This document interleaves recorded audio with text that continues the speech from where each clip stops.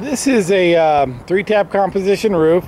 The pitch on this roof is a lesser pitch. It's about a 2.5 and 12 pitch, meaning for every 12 feet measured in, if you measured up, it would be 2.5 feet up.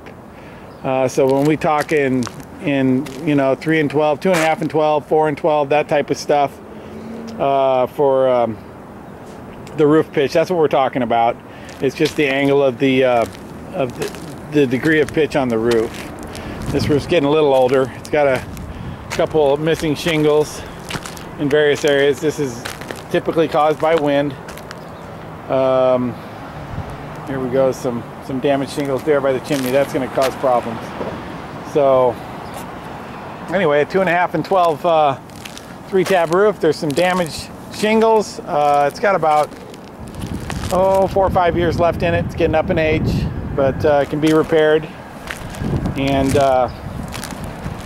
warranted. So there you have it.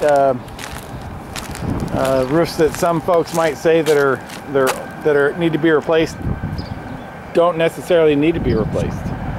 So you might try us before you go for the replacement estimate.